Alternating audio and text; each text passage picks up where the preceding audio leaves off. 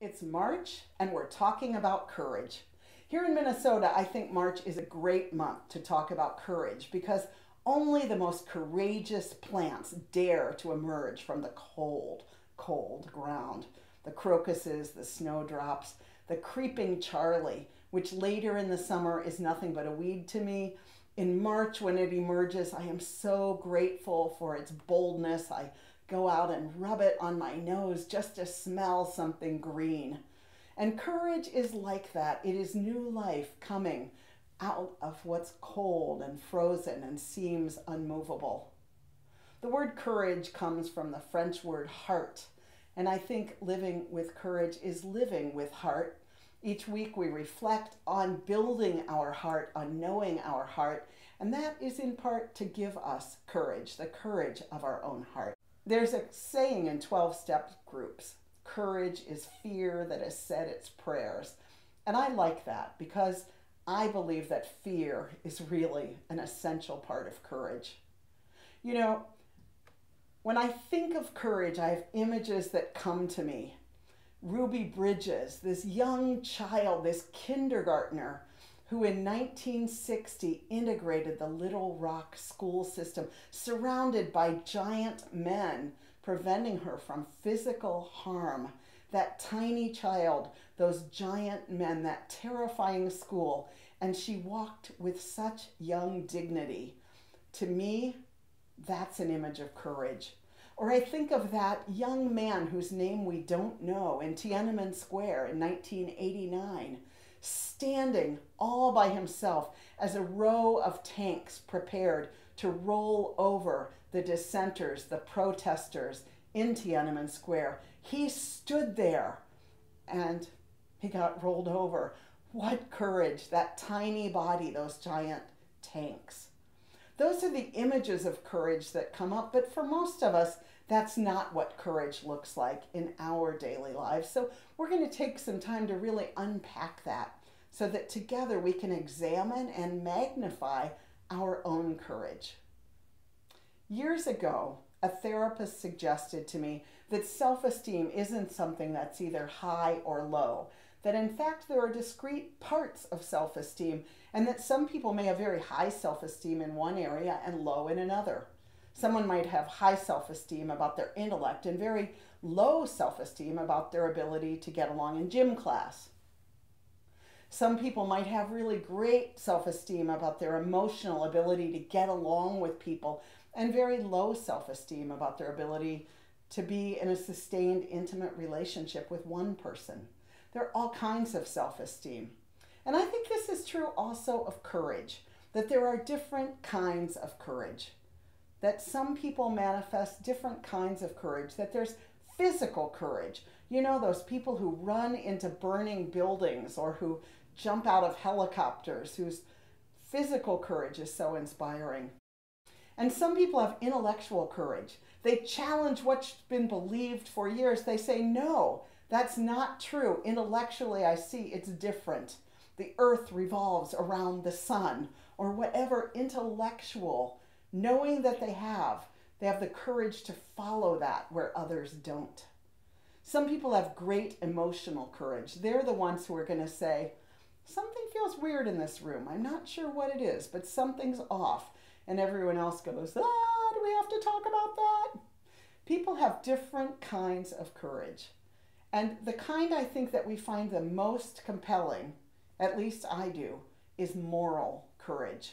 The people who do something for the common good because of their morality, because their morality gives them the courage to speak, to act, to do.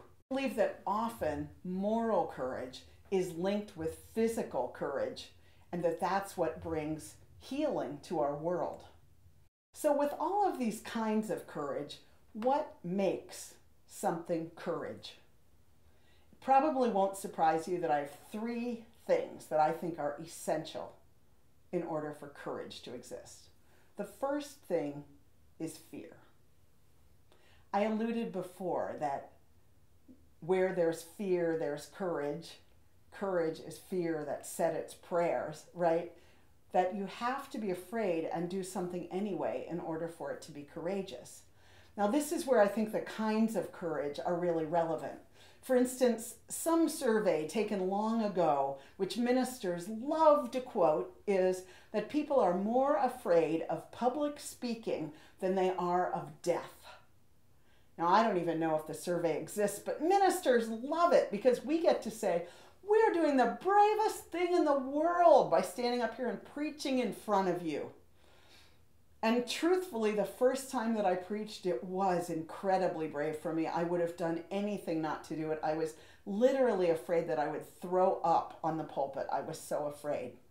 But by now, after all these years, ordinarily speaking to a crowd does not take a lot of courage for me. It's something I've done so many times that I'm not saying I don't get nervous, but I don't anymore get terrified unless I'm about to say something incredibly risky. Just incredibly risky. Most of the time, that's not courageous for me.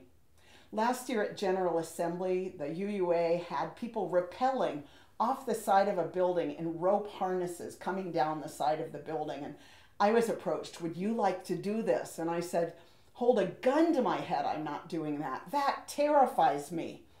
And while people were coming down and I was watching and cheering for them, I was standing next to a military chaplain who's been through Army training who was saying, oh, Jan, this is so boring. There's no risk. I wouldn't do that because it's just so boring. If he had done that, that would not have been a courageous act for him. It would have been a routine act for him. And so courage requires feeling fear. And the second thing that courage requires is doing it anyway. I felt fear about rappelling down the wall, but I chose not to display courage in that case. I said, not on your life. If I had come down the wall, that would have been an act of courage.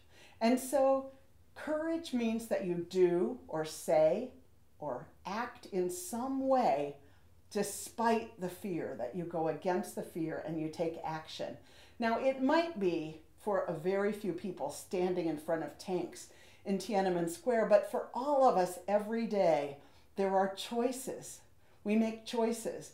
Do I speak up about the racism in this room right now? Do I say something to somebody where they might be angry at me or go away from me? Do I say something that might risk my job if I'm concerned about something here and no one else is saying it? Do I challenge somebody in some kind of authority to me?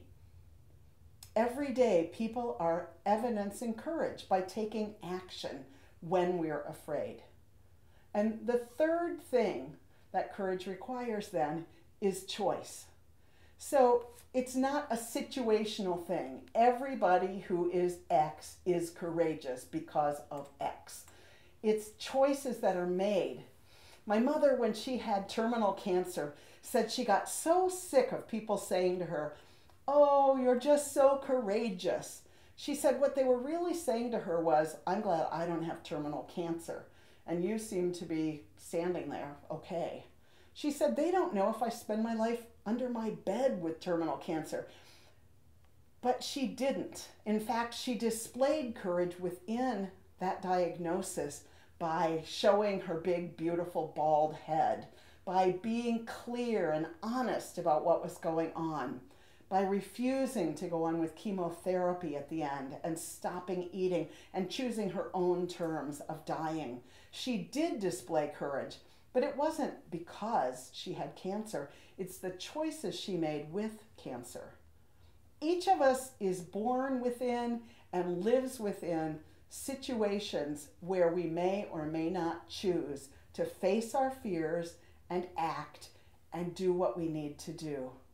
Particularly with moral courage, this is so essential for our time together. And what your courage looks like and what my courage looks like may be very different, and somebody looking at us may not know how much courage it took for somebody tonight just to type their name in the chat bar who never came before, whereas people who have come before, that's no big deal. Or for somebody to join us here when they're in a fundamentalist religious household that says you'll go to hell if you go there. We can't know the kinds of courage one another are displaying unless we choose to share it. And I believe that sharing acts of courage builds courage. And so this month, I can't wait to learn about how you are evidencing courage every day of your life. I'm so grateful always to be part of this community where part of our mission is building the courage to act. And so together, may we